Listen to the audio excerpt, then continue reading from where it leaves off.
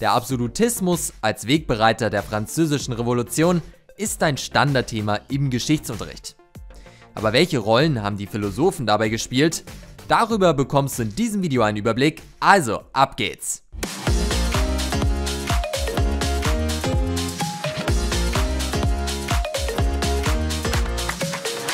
In unserem Video über den Absolutismus hast du bereits die geschichtlichen Eckpfeiler des Absolutismus kennengelernt. Das findest du wie gewohnt oben rechts beim i oder natürlich in der Videobeschreibung. Fassen wir nochmal kurz das Wichtigste zusammen. Absolutistisch bedeutet, dass ein Monarch den Staat komplett alleine regiert, indem er alle Staatsgewalten, also Judikative, Exekutive und Legislative, innehatte und somit auch über dem Gesetz stand. Frankreichs König Ludwig XIV., der auch Sonnenkönig genannt wurde, war so ein absolutistischer Herrscher. Der Absolutismus beruht und stützt sich auf 5 Säulen der Macht: ein stehendes Heer, eine Verwaltung, die Justiz, die Kirche und die Wirtschaft. Die Gesellschaft war zu dieser Zeit in Stände eingeteilt. Diese Ständegesellschaft bestand aus 3 Ständen. Der erste Stand war der Klerus, die katholischen Geistlichen. Sie machten etwa 0,5% der damaligen Bevölkerung aus.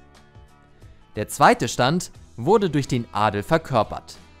Er machte gut 1,5% der Bevölkerung aus. 98% der Bevölkerung machten also den dritten Stand aus, zu dem Bauern, Handwerker, Händler, Lohnarbeiter, Manufakturbesitzer und die Bankiers gehörten. Sie alle waren steuerpflichtig, die meiste Steuerlast mussten jedoch die Bauern tragen, die neben den steuerlichen Abgaben auch noch Entgelte an die adeligen Grundbesitzer zahlen mussten, damit sie die Felder bewirtschaften durften. Aus diesem Grund wurden die Armen immer ärmer und die Reichen im Gegenzug immer reicher. Aber auch die Philosophen und Gelehrten waren zu jener Zeit nicht untätig, sondern haben einiges im Denken bewegt und verändert. Das Europa des 18. Jahrhunderts war allerdings auch eine Zeit, in der die Philosophen und Gelehrten immer mehr Aufmerksamkeit erhielten.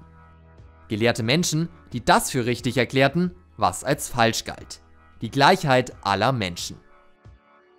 So erdachte sich der Franzose Rousseau in dem Werk Vom Gesellschaftsvertrag oder Prinzipien des Staatsrechtes die ersten Grundlagen eines demokratischen Staates, in der alle freien Bürger über einen Gesellschaftsvertrag abstimmen, an den sie zwingend gebunden wären.